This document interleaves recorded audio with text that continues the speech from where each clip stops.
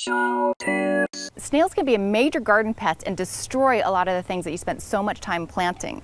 Fortunately, there are 3 really easy, non-toxic ways to get rid of them in the garden. The first and most reliable way to get rid of snails is to go around your garden and hand pick them, put them into a cup, and throw them in the garbage. The second way is to use an iron phosphate-based bait like Sluggo. Once snails eat that, they'll stop eating anything else. And the third way is to place a shallow dish of beer in your garden. It'll actually draw the snails in where they'll drink it and drown. Any one of these ways will help keep your garden snail-free.